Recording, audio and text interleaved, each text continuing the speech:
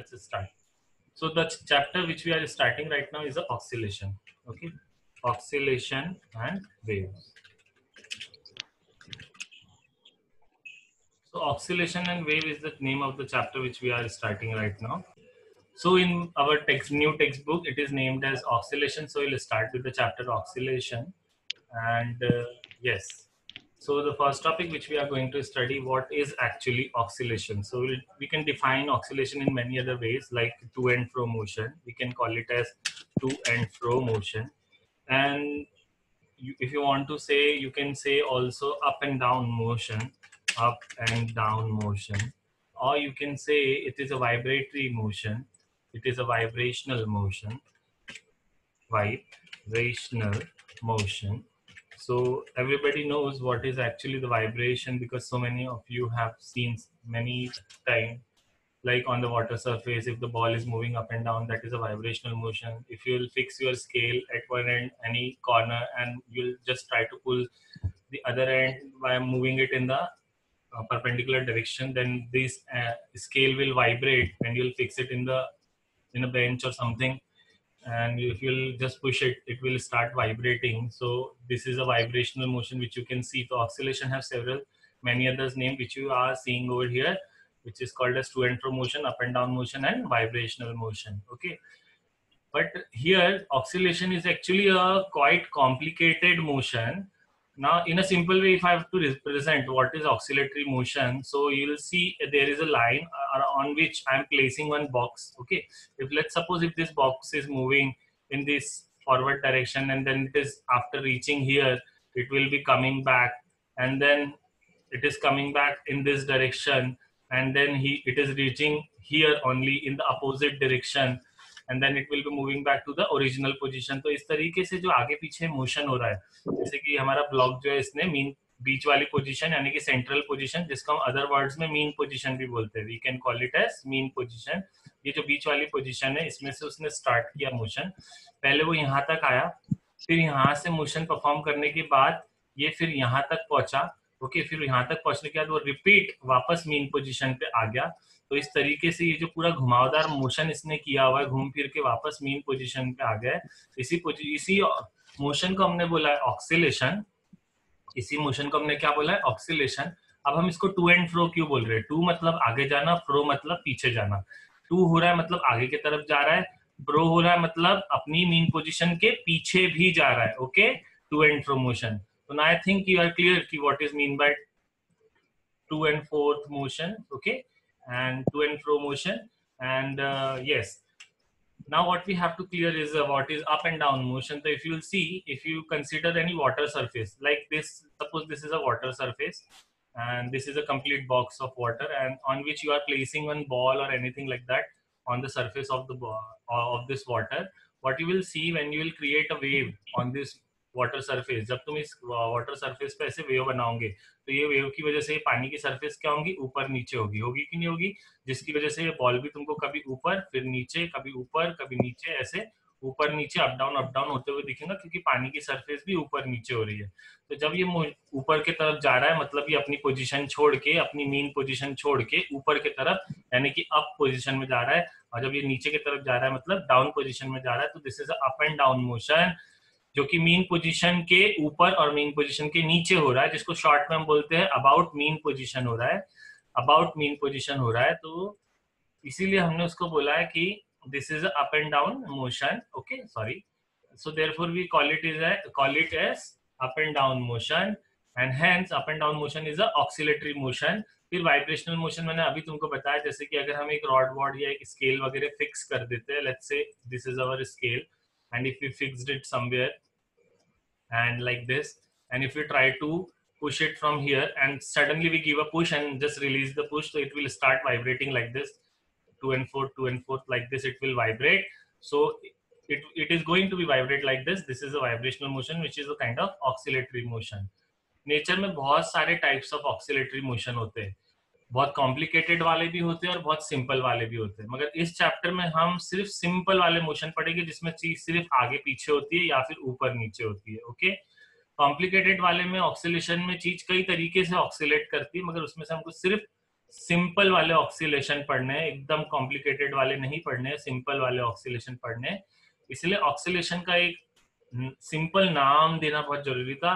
तो इस सिंपल नाम नेमिंग में सबसे पहला वर्ड जो आता है वो है सिंपल। सिंपल मतलब एक स्ट्रेट लाइन में हम मोशन कर रहे हैं, और क्योंकि मोशन अपने आप को रिपीट करता है, जैसे कि तुमने देखा है कि बॉडी पहले आगे जाती है, फिर पीछे आती है, फिर घूम के वापस आती है, तो इस तरीके से बॉडी जो है वो रिपीट कर रही है मोशन को, इसलिए हमने उसको वहां पे एक वर्ड दिया है harmonic. Harmonic here is in the reference with कि दोनों तरफ इक्वल डिस्प्लेसमेंट हो रहा है।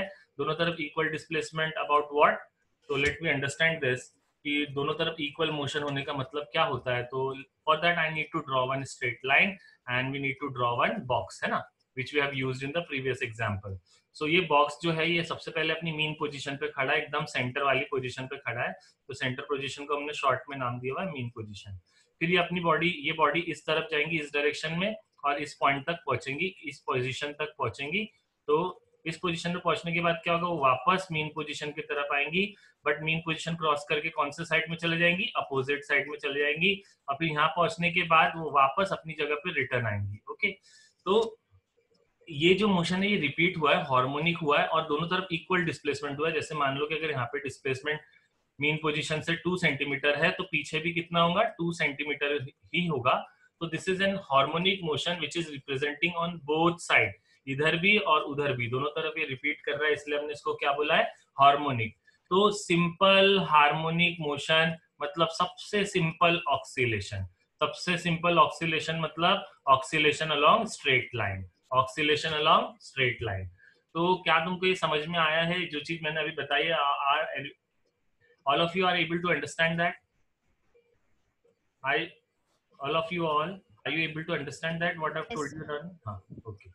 So I got Yes, the sir. response. Yes, everybody is saying yes, means उनको समझ में आ गया कि टू एंड फ्रो मोशन क्या होता है, या अप एंड डाउन मोशन क्या होता है, या वाइब्रेशनल मोशन क्या होता है। It is a kind of simple harmonic motion. Okay, तो सिंपल हार्मोनिक मोशन हमारा जो है सबसे सिंपल ऑक्सीलेशन मतलब सिंपल हार्मोनिक मोशन। तो अभी जो हमको टॉपिक पढ़ना है वो है simple harmonic motion. Okay, so we are discussing about simple harmonic motion. Yes, simple harmonic motion में क्या क्या इंपॉर्टेंट चीजें होती है उसको समझने के लिए सबसे पहले हमें ड्रॉ करना पड़ेगा spring mass oscillator. Simple harmonic oscillation को स्टडी करने के लिए हमारे पास एक डिवाइस है जिसको हम बोलते हैं स्प्रिंग मास ऑक्सीलेटर। ओके, तो what is spring mass oscillator? Obviously name में ही सजेस्टेड किया हुआ है कि उसमें एक स्प्रिंग होंगी, एक मास होगा और वो ऑक्सीलेट करेगा। तो कैसे दिखाई देता है प्रैक्टिकली, उसके लिए हम एक वॉल बनाएंगे। क्योंकि ये वॉल है तो इसका अपोजिट साइड हम थोड़ा सा शेड कर देते ताकि ये वॉल जैसा लगे। और ये वॉल में हम एक स्मूथ सरफेस बनाएंगे जो कि जैसे कि बर्फ की सिल्ली होती है एकदम स्मूथ, वैसे एक स्मूथ सरफेस बनाएंगे और उसमें एक ब्लॉक अटैच कर देंगे। इस स्मूथ सरफेस के ऊपर एक ब्लॉक अटैच नहीं, एक जस्ट ब्लॉक रख देंगे सिंपली। ओके, ये एक वुडन ब्लॉक हो सकता है, ये एक लोहे का ब्लॉक हो सकता है, ये कोई भी एक मास एम का ब्लॉक है हमारे पास। तो ये मास एम का ब्लॉक जो है वो हमने यहाँ प्लेस कर दिया इसमें। तो ये हमारा मास एम का जो है ये एक ब्लॉक है। ओके, और ये मास एम के ब्लॉक को हमने जो है वो स्प्रिंग से कनेक्ट कर दिया। तो हमारे पास ये स्प्रिंग है, मगर इस स्प्रिंग की एक बात खास है। हाँ, the way I am drawing this spring, look carefully. If you look carefully what you will find कि स्प्रिंग जो है वो एकदम रिलैक्स है, मतलब ना तो इसको खींच के रखा गया है ना तो इसको दबा के रखा गया है। This spring is in a very very relaxed position. Okay, तो हम इसको बोलते हैं कि स्प्रिंग जो है वो एकदम रिलैक्स्ड है, मतलब वो अपनी नेचुरल लेंथ में, ना तो उसको खींचा गया है ना तो उसको कंप्रेस किया गया है। ओके, इट इज इन एकदम रिलैक्स्ड पोजीशन में। Now in after period of time what we do कि हम ये ब्लॉक को पकड़ के खींचते हैं through a certain distance. So now I'm doing what? I'm stretching this block of mass m through a certain distance या displacement whatever you want to call. तो हम इसको खींच रहे हैं थोड़ा सा। ओके, तो यहाँ पर हमने ये मास m को जो है थोड़ा खींचा, जिसकी वजह से स्प्रिंग के साथ क्या होगा, स्प्रिंग हो जाएंगी stretch. You know very well कि अभी स्प्रिंग के साथ क्या होगा कि स्प्रिंग जो है वो थोड़ी स्ट्रेच हो जाएंगी। How you are drawing the stretch spring? this can be draw like this. Okay, you can draw the stretch spring in this way. So now the spring you can see it is stretched. So this is called as stretched spring. यानी कि उसकी जो naturally जो length थी उसको हमने खींच के लंबा कर दिया है। That is we increase the length by stretching it. So this is the stretched spring. And what we did actually in this situation if you can properly see, I'm showing it by the red color. This mean position मतलब initial position मतलब relaxed position.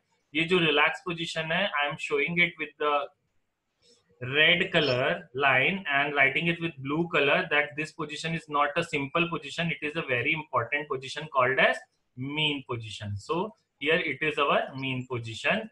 Okay, and we stretched it to a certain distance. ये block को जो हमने second वाली diagram में कुछ एक distance तक stretch किया है, which is again I am showing with the help of red color. Okay, हमने कितने डिस्टेंस तक उसको स्ट्रेच किया वो मैं ग्रीन कलर से बता रहा हूँ. तो this is the green colour. ये बता रहा है कि हमने जो बॉडी है इसको एक सर्टेन डिस्टेंस तक स्ट्रेच किया है. ब्लैक कलर से मैं लिख रहा हूँ कि ये जो डिस्प्लेसमेंट है, लेट से ये डिस्प्लेसमेंट है x. तो कौन मुझे बताएगा कि x हमने कौन सी पोजीशन से गिनना चालू किया? x always counted from mean position, है ना. देखो हमने x कहां से गिनना चालू किया है? We counted x from mean position. M I correct? तो x will be always taken from mean position. This one is the mean position. This red line is a mean position, and this is the x displacement. X is nothing but equal to displacement. Displacement from mean position. So x is a displacement. Let me write it first. X is a displacement from where? It is a displacement from MP. MP मतलब mean position. This is a short form of mean position. Okay. So अब क्या होगा कि जैसे तुम इसको खींच के छोड़ोगे, देखो खींचने के लिए तुमने ऑब्वियसली यहाँ पे जो फोर्स लगाया होगा उसको हम बोलेंगे एक्सटर्नल फोर्स. एक्सटर्नल फोर्स मतलब बाहर से लगाया हुआ फोर्स. जैसे तुम एक्सटर्नल फोर्स लगा के इसको छोड़ोगे तो क्या होगा? एकदम से एक्सटर्नल फोर्स जो वो गायब हो जाएगा. क्यों? क्योंकि तुमने एक्सटर्नल फोर्स लगा के छोड़ दिया. ओके, तो स्प्रिंग उसको अपने तरफ खींचेगी. किसको? ब्लॉक ऑफ मास m को. तो स्प्रिंग जो इधर एक फोर्स लगाएगी, चलो उसको कुछ अलग कलर से हम रिप्रेजेंट कर देते ताकि वो हमको थोड़ा ध्यान रहे. तो late we represent it by a dark green colour. Okay, तो यहाँ पर हमने जो है इसको एक स्प्रिंग का एक जो फोर्स है बता दिया है कि स्प्रिंग जो ब्लॉक को किधर खींचेंगी? अंदर की तरफ. कैन यू टेल मी कि ये फोर्स का डायरेक्शन एक्चुअली किधर है? ये डायरेक्शन अगर तुम फोर्स का ध्यान से देखो तो ये फोर्स का डायरेक्शन है टुवर्ड्स मीन पोजीशन, है कि नहीं है? ये फोर्स का डायरेक्शन टुवर्ड्स मीन पोजीशन है. तो मीन पोजीशन की तरफ जो फोर्स होता है ना वो हमेशा स्प्रिंग फोर्स होता है. ओके, मीन पोजीशन की तरफ जो फोर्स होता है वो स्प्रिंग फोर्स होता है. तो इसलिए सबसे पहले हम क्लियरली यहाँ मेंशन करेंगे अपर पार्ट में कि ये जो हमारा एफएस है ये हमारा स्प्रिंग फोर्स है जो कि स्प्रिंग के स्ट्रेच होने की वजह से आया है. स्प्रिंग जब स्ट्रेच हो गई थी तो स्प्रिंग ने खींचा ब्लॉक को अंदर की तरफ मतलब टुवर्ड्स द सेंटर. तो इसलिए ये स्प्रिंग फोर्स आया. तो इसलिए स्प्रिंग फोर्स को हम बता रहे हैं एफएस. स्प्रिंग फोर्स का दूसरा नाम जो है वो रिस्टोरिंग फोर्स भी होता है. क्यों हम इसे रिस्टोरिंग फोर्स बोलते हैं? क्योंकि ये बॉडी को अपने ओरिजिनल पोजीशन पे लाता है, मतलब मीन पोजीशन पे लेकर आता है, मतलब उसको रिस्टोर करने की कोशिश करता है, मतलब उसको ओरिजिनल पोजीशन में लाने की कोशिश करता है. Therefore we are also calling it as restoring force. और रिस्टोरिंग फोर्स का डायरेक्शन किधर होगा? It is always directed towards centre. So you can see that this restoring force or spring force is directed towards central position or mean position. Okay, it is directed towards central position or mean position. So this is the spring force, which is a very important force for this chapter, which means that a force which is acting along the spring or due to spring, which is directed towards the mean position, and it acts as a restoring force because it's try to restore the position of this block of mass m. Okay, then what we see ki after as we release this block m, it will reaches to the opposite point of the mean side, in the opposite side of the mean position. Okay, in the opposite side of the mean position. So let me represent that position. वो यहाँ तक पहुंचेगा somewhere over here. अब ये जो red position है यहाँ तक जब ब्लॉक पहुंचेगा तो इसको बनाने के लिए मुझे फिर से एक और डायग्राम बनानी पड़ेगी. तो मैं उसको थोड़ा नीचे बना देता हूँ. इफ यू अंडरस्टैंड जस्ट कि ये तीनों डायग्राम एक ही डायग्राम है बट अलग अलग पोजीशन को डिफाइन कर रही है. ओके, तो हमने तीसरी पोजीशन में what we did, V block को जैसे ही छोड़ा तो वो इस पोजीशन पे आ गया. ब्लॉक का mass we are representing it by m. तो ये जो हमारा ब्लॉक ऑफ मास m है ये अब इस पोजीशन पे आ गया है, निगेटिव एक्सट्रीम पोजीशन पे आ गया है. और निगेटिव एक्सट्रीम पोजीशन पे आने के बाद ये इस तरफ आ गया, मतलब मीन पोजीशन के अपोजिट साइड में आ गया. तो स्प्रिंग बहुत दब जाएंगी. If you can clearly see, तो देखो अब स्प्रिंग कैसी बनाई जाएंगी? एकदम दबी दबी सी. क्यों? क्योंकि स्प्रिंग पूरी तरह से दब जाएंगी बेटा. और अगर ये स्प्रिंग दब गई तो ये फोर्स किधर लगाएंगी? इस डायरेक्शन में फोर्स लगाएंगी. तो जो देखो फोर्स हमने फिर से बनाया वो स्प्रिंग की वजह से आया और वो वापस से किस तरफ है? टुवर्ड्स मीन पोजीशन, है ना.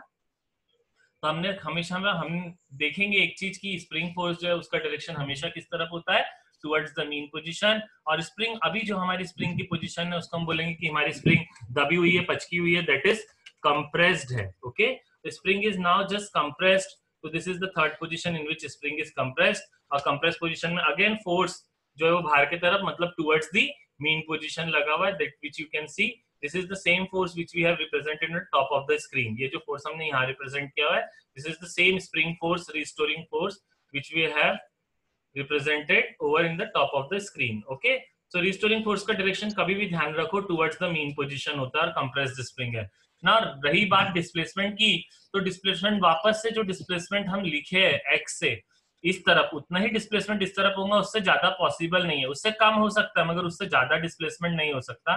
मगर एक जनरल सिंपल ऑक्सीलेशन में दोनों तरफ डिस्प्लेसमेंट सेम होगा, बिल्कुल से जैसा ये वाला एक्स है, जितना एक्स इस तरफ है उतना ही एक्स उस तरफ भी होगा, दोनों साइड में इक्वल डिस्प्लेसमेंट होता है। इसी वजह से हमने इसको नाम दिया हुआ है हार्मोनिक। ओके, हार्मोनिक मतलब दोनों तरफ इक्वल रिपीटेशन हो रहा है सिंपल लाइन में, along a simple straight line. तो इसीलिए हमने यहाँ पे उसको बोला है सिंपल हार्मोनिक मोशन, मतलब मोशन बिल्कुल रिपीट होता है अलोंग अ स्ट्रेट लाइन, दोनों तरफ equally about mean position, everything is happening about mean position, है ना। तो this is a spring mass oscillator, तीन पोजीशन बताती, relax, stretch and compress, spring force बता दिया, डिस्प्लेसमेंट बता दिया। अब now will come to a very important point कि स्प्रिंग फोर्स और डिस्प्लेसमेंट का क्या रिलेशन है। ये जो एक्स है और ये जो डिस्प्लेसमेंट है, ये दोनों का क्या रिलेशन है, what is the relation between these two. So we have to relate this F and x. X क्या है भाई, डिस्प्लेसमेंट, एस क्या है, रिस्टोरिंग फोर्स। तो ध्यान से देखो, तुम इस वाली डायग्राम को उठा लो, सेकेंड डायग्राम को। सेकेंड डायग्राम में व्हाट यू विल ऑब्जर्व कि ये जो सेकेंड डायग्राम है इसका ब्लॉक मैं ऐसे ही बना लेता हूँ हवा में। This is not in air, this is placed on the smooth surface. ये जो स्मूथ सरफेस जैसे कि बर्फ की सिल्ली वगैरह होती है, ऐसी स्मूथ सरफेस पे हमने रख दिया है ये ब्लॉक को, और ये वाली पोजीशन मैंने बनाया। सिंपली ये जो पोजीशन है, this position I have drawn over here. तो देखो इसमें ना स्प्रिंग फोर्स इस डायरेक्शन में लगा हुआ है, that is towards the mean position.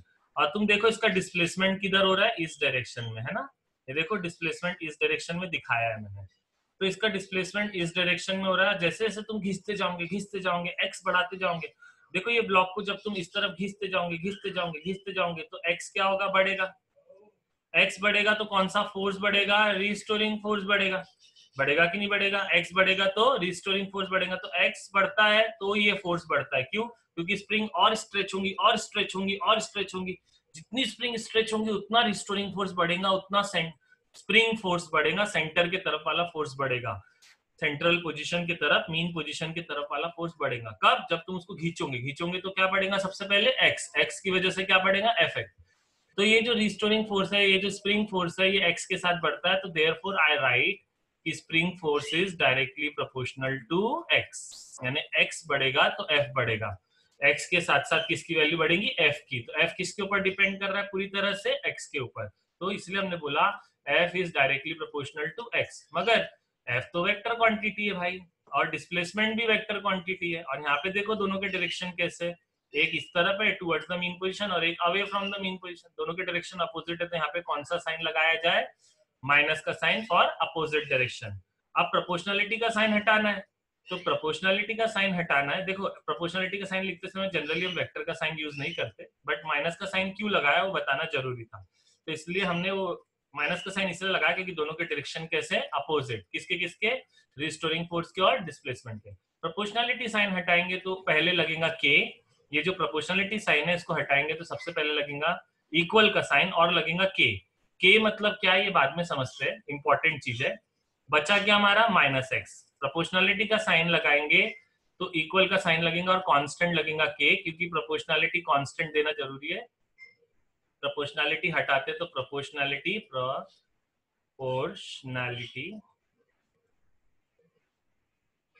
ये जो प्रोपोर्शनलिटी कांस्टेंट है ये यहाँ पे लगाना बहुत जरूरी था। ओके, तो ये प्रोपोर्शनलिटी कांस्टेंट जो है वो हमने के लगा दिया। तुम चाहो तो कुछ और भी यूज कर सकते हो, मगर जनरली बुक में के यूज करते हैं हम। ओके, कोई भी बुक तुम रेफरेंस उठाओगे तो उसमें के मिलेगा तुमको, ये प्रोपोर्शनलिटी कांस्टेंट। तो प्रोपोर्शनलिटी हटा के हमने क्या लगाया, पहले इक्वल का साइन और बाद में के लगाया हमने। ओके, के क्या है हमारा, के हमारा प्रोपोर्शनलिटी कांस्टेंट है, मतलब प्रोपोर्शनलिटी किस रेशो में बढ़ रही है वो कांस्टेंट है। तो एफ का फाइनल फॉर्मूला क्या हुआ, स्प्रिंग फोर्स का, रिस्टोरिंग फोर्स का फाइनल फॉर्मूला क्या हुआ, F is equals to minus के एक्स, जिसमें से के जो है प्रोपोर्शनलिटी कांस्टेंट है। तो के का अच्छा नाम रखना बहुत जरूरी है, तो के को हम बोलते हैं स्प्रिंग का कांस्टेंट और फोर्स कांस्टेंट, ठीक है, स्प्रिंग कांस्टेंट और force constant. Repeat after me please, what we are calling it as spring constant or force constant. Yes, what we call it as spring constant or force constant. So yes, तो यहाँ पे k जो है वो एक spring constant है, force constant है, और उसकी वैल्यू है f is equals to minus के एक्स। एक्स डिस्प्लेसमेंट है, एफ एस जो है स्प्रिंग की वजह से आने वाला फोर्स है, और k जो है स्प्रिंग कांस्टेंट है। Now a question arises, what is actually k? तो k का फॉर्मूला देखो क्या बनता है, यहीं से उठा लेंगे k का फॉर्मूला। k का फॉर्मूला विदाउट माइनस साइन लिखेंगे, क्योंकि माइनस साइन तो अपोजिट डायरेक्शन के लिए था, बट अगर मैं माइनस का साइन इग्नोर करूं तो k का फॉर्मूला जो बनेगा वो बनेगा f अपॉन x, है ना, देख लो f अपॉन x। तो x को शिफ्ट कर देंगे k के साइड से तो f के नीचे आ जाएगा, x को हम शिफ्ट कर देंगे k के साइड से तो क्या आ जाएगा, डिनोमिनेटर में आ जाएगा x, तो k is equal to f upon x। इसका मतलब ये होता है कि कोई ऐसी स्प्रिंग जिसमें ज्यादा से ज्यादा फोर्स लगाओ तो भी कम से कम डिस्प्लेसमेंट हो, ज्यादा से ज्यादा फोर्स लगाने पर भी थोड़ा सा ही डिस्प्लेसमेंट हो, उसका क्या ज्यादा होगा, के ज्यादा होगा, क्योंकि एफ ज्यादा है तो के ज्यादा होगा, क्योंकि बहुत फोर्स लगा रहे हैं हम, एफ ज्यादा लगा रहे हैं तो के कैसा होगा, बहुत ज्यादा, और डिस्प्लेसमेंट भी कैसा हो रहा, बहुत कम, तो के की वैल्यू और बढ़ जाएंगी, क्योंकि के और एक्स देखो एक दूसरे के इनवर्सली प्रोपोर्शनल है, क्योंकि के न्यूमरेटर में और एक्स कहाँ पे है, डिनोमिनेटर में, तो इसलिए वो इनवर्सली प्रोपोर्शनल है। के न्यूमरेटर में और एक्स कहाँ पे है, डिनोमिनेटर में, तो दोनों एक दूसरे कैसे प्रोपोर्शनल है, इनवर्सली, मतलब जितना कम एक्स होगा उतना ज्यादा के होगा, और एफ न्यूमरेटर में तो जितना ज्यादा एफ की वैल्यू होगी उतनी ही ज्यादा के की वैल्यू भी होंगी। तो इसलिए हम बोलते हैं कि कोई ऐसी स्प्रिंग लो जिसमें बहुत फोर्स लगाने पे भी वो थोड़ी सी स्ट्रेच हो, ज्यादा स्ट्रेच ना हो, उसका एक्स बहुत कम हो, उसमें डिस्प्लेसमेंट बहुत कम हो, तो उसका के बहुत ज्यादा होगा। और ऐसी स्प्रिंग कहाँ मिलती, जैसे कि हमारी जो बाइक होती है गाड़ियों की, उसमें देखो स्प्रिंग होता है, शॉक अप स्प्रिंग, उसको तुम बहुत दबाते हो तो वो हल्की सी दबती है, बहुत खींचोगे तो हल्की सी खींची जाएंगी वो, तो उसमें बहुत कम एक्स होता है, मगर कम एक्स कब होता है, बहुत सारा फोर्स लगाने पर, मतलब उसका के बहुत ज्यादा है, मतलब उसका स्प्रिंग कांस्टेंट बहुत ज्यादा है, मतलब स्प्रिंग की क्वालिटी जबरदस्त है। उसी की जगह तुम अपने पेन, जो हमारा बटन वाला पेन होता है, उसका पुश पेन होता है, उसके पीछे से बटन हम बंद चालू करके पेन को ऑन ऑफ करते हैं, तो वो पेन की स्प्रिंग निकालो, उसको खींच के देखो, उसमें कम फोर्स में बहुत ज्यादा एक्स हो जाएगा, है ना, गाड़ी की बाइक जैसी स्प्रिंग का नहीं हो सकता उसमें, तो इसलिए उसका के बहुत कम है। जो पेन की स्प्रिंग है उसका के बहुत कम होता है, और जो बाइक की स्प्रिंग है उसका के बहुत ज्यादा होता है, स्प्रिंग कांस्टेंट बहुत ज्यादा होता है, फोर्स कांस्टेंट बहुत ज्यादा होता है। सिंपली हम बोले तो के हमको बताता है कि स्प्रिंग की क्वालिटी क्या है, किस क्वालिटी की स्प्रिंग है, बहुत ज्यादा अच्छी क्वालिटी, तगड़ी क्वालिटी की स्प्रिंग है, मतलब फोर्स बहुत ज्यादा लगेगा, कम क्वालिटी की स्प्रिंग है, के बहुत छोटा है, मतलब कम फोर्स लगेगा। तो now all of you, I hope कि all of you understand about this कि के का मतलब क्या होता है ना, understood or not? So next topic which we are starting with is a differential equation of SHM. Differential equation of SHM में जो वर्ड एसएचएम है उसका मतलब है सिंपल हार्मोनिक मोशन। सिंपल मतलब along the straight line, harmonic मतलब repeat होने वाला, दोनों तरफ same same displacement about mean position, और मोशन तो तुमको पता है जिसमें चीजें मूव करती है, मतलब जिसमें वेलोसिटी हो, जिसमें डिस्प्लेसमेंट हो, जिसमें एक्सेलरेशन हो, जिसमें फोर्स हो, मतलब टोटली काइनेटिक्स एंड काइनेमेटिक्स हम पूरा डिस्कस कर रहे हैं, और पूरे डायनामिक्स डिस्कस करेंगे कि कौन सी पोजीशन पे कहाँ कैसे वेलोसिटी होती है, कैसे एक्सेलरेशन होता है। तो ये सब एक ही इक्वेशन में अगर तुमको चाहिए कि एक ही इक्वेशन जो कि इन सारी चीजों की प्रोबेबिलिटी रखती हो हमको आंसर देने की, that equation is called as differential equation of SHM. और डिफरेंशियल वर्ड आया मतलब डेरिवेटिव का यूज होने वाला है, डेरिवेटिव यूज करने वाले हैं। तो डेरिवेटिव कैसे हम यहाँ पे इंक्लूड करेंगे, that is our procedure to find the differential equation of SHM. This question is asked in this last year examination, I think so, for 2 marks. Okay, so there is a less probability it will be asked again to you in the upcoming examination of 2021. But what we see that what is differential equation of SHM, उसको हमको start करने के लिए हमको अपने force की मदद लेनी पड़ेगी, जो कि स्प्रिंग मास ऑक्सीलेटर में आया था, जिसकी वैल्यू हमने क्या लिखी थी, F is equal to minus, बोलो, F is equal to minus के एक्स, है ना, एंड एफ का एक जो जनरल फॉर्मूला जो हम बचपन से सीखते आए 9th-10th क्लास से, that force is equal to mass into acceleration. जब भी किसी चीज पे फोर्स लगाया जाए तो वो जो भी मास है वो एक्सेलरेट होने लगता है, मतलब उसकी स्पीड या तो बढ़ती है या तो घटती है। स्पीड बढ़ने घटने की कंडीशन को ही, स्पीड बढ़ने घटने के जो फिनोमिना है उसी को हमने बोला एक्सेलरेशन। ओके, तो ये जो एक्सेलरेशन मतलब स्पीड का बढ़ना घटना, और वो फोर्स लगाने पर ही आता है। कौन? एक्सेलरेशन। किस पर आता है? कोई भी बॉडी ऑफ मास एम पे। ओके, तो फोर्स के दो फॉर्मूले हमारे पास, एक है हमारे पास जो कि हमारी स्प्रिंग मास ऑक्सीलेटर पे काम कर रहा है, वो है माइनस के एक्स, और एक जनरल फॉर्मूला है फोर्स का जिसको हम बोलते हैं F is equal to M A. Now what we want to equate this two equation, so we want to equate 1 and 2. So I'm equating equation 1 and equation number 2. So what we will get after equating this equation, f is equal to minus kx, okay, and f is equal to again what? Mass into acceleration. So I have just written this as it is. Now just for our convenience, what I'll do, I'll just write down it in another way and write down things which are not clear to you. That is, वो जो हमने लिखा है equate 1 and 2, उसको थोड़ा clearly लिख लेते हैं so that everybody is able to understand what is written on the board. So we'll write equate equation 1 and 2. So why I write like this again? Because हमें ma पहले लिखना है क्योंकि ma जो है वो सबसे important फॉर्मूला है, बट उसकी वैल्यू स्प्रिंग मास ऑक्सीलेटर में क्या थी?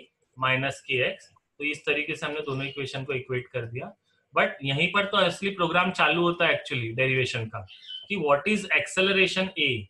तो हमने पढ़ा है कि स्पीड कम ज्यादा होती है, यानी स्पीड चेंज होती है। तो चेंज को हम कौन से साइन से बताते हैं? डी से।